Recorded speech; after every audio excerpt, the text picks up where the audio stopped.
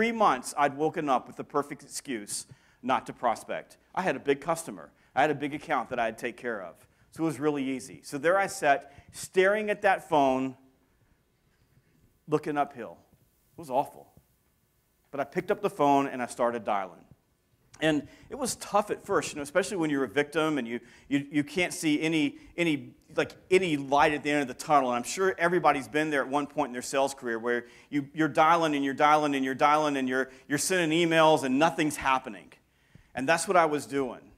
And what I started working on was these little blocks of time so that I could concentrate my focus in that. Because when you're depressed, when you're resentful, when you're angry, it's really hard to spend an entire day, because that's all I had was 8 hours to pick up the phone and dial. So what I did was I started breaking them into 15-minute blocks. Because, for 15 minutes I could do anything. So I would do 15 minutes, and then I would go to the coffee machine and complain.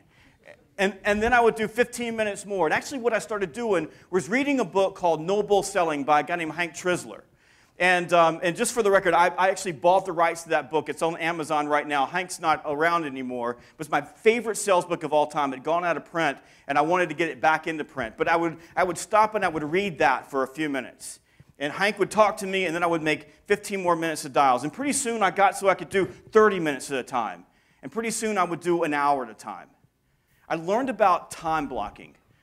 Mike Weinberg may talk about that. This is a big deal for him as well. But I learned that if I could block my time and concentrate my focus with no interruptions, nothing getting in the way, I could make a lot of calls.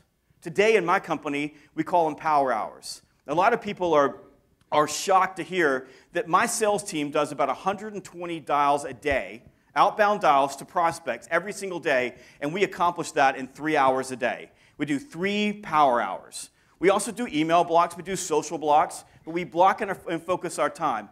I go all over the world and I do these things called fanatical prospecting boot camps where we bring salespeople together and we actually teach them how to prospect. And what we do is we put them in a state where we say you have 30 minutes to make $25 and set 2 appointments. And they go do it. 3 weeks ago in Atlanta, we were with a company, and the director of sales had come in and he said, we made more appointments and made more dials in 1 hour, 2 30-minute blocks, than we have done in the last 16 hours of prospecting. And the reason is something called Parkinson's Law. Anybody know what Parkinson's Law is? Yeah, Parkinson's Law describes that work tends to expand in the space that you give it. How many of you guys went to school? Raise your hands. Yep. So every one of you got an assignment at the beginning of the semester or the quarter that was supposed to be turned in at the end of the quarter. The man right up here in front is holding his head down because he's been there. And the night before it had to be turned in, you were working on it.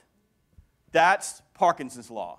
Horstman's corollary is the opposite. Horstman's corollary basically says that work tends to compress into the time that's allotted for it. So what we do with prospecting with my team is we do power hours. Power hour, we turn everything off. No cat videos. No Facebook.